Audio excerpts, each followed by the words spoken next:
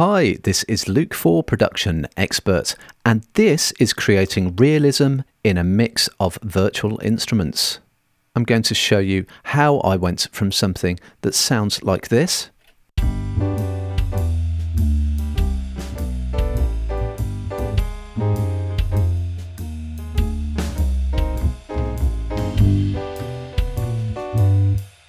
to something that sounds like this.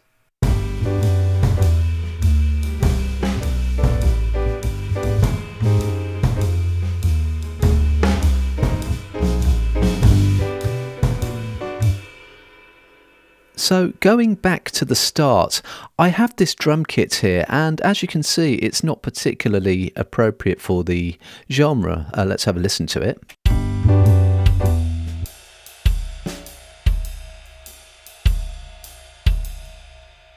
So we have some very bright, crisp cymbal sounds and also this clicky bass drum, which is all wrong. So instead, I've got this smaller, jazzier kit in place with darker cymbals and a softer bass drum.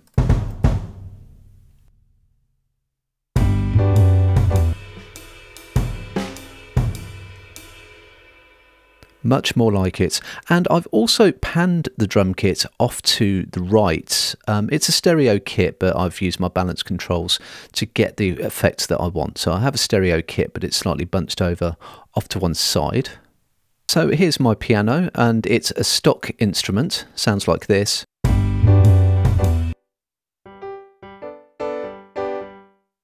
And it's not a million miles away from where I need to be. But although I'm liking the bright model within the instrument, that's giving me all the information that I need. It's still a little bit bright, so I need to push this thing a little bit further back in terms of perspective. And I'm doing that with some EQ. So this is without and with.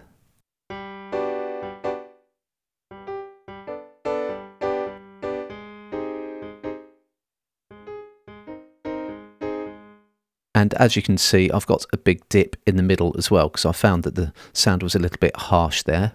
Then I can tip the stereo balance over in a jazz trio style to the opposite side from the drums. And in context, we have our stereo picture.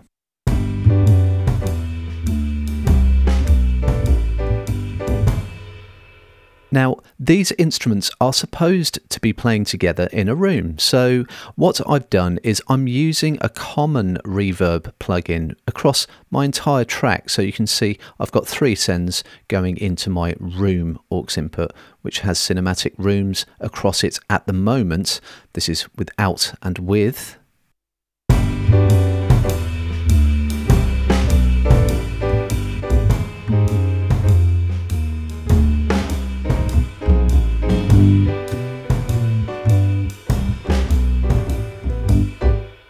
So this particular reverb gives me all of the realism and control that I need. And I have rolled off some of the bottom there, just so that it can take the signal from the upright bass without creating too much mud down there. And the only other treatment I have on the bass is this EQ, which is helping to tame a resonance in the lower mids.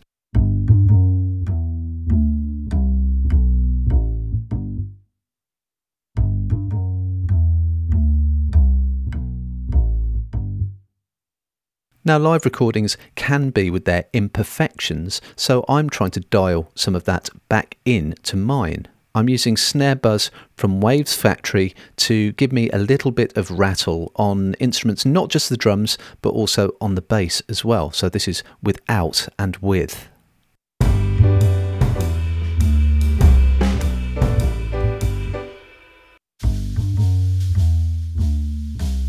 And if I take that out, all of a sudden it becomes a lot more like a VI in isolation. I'll just knock that back in.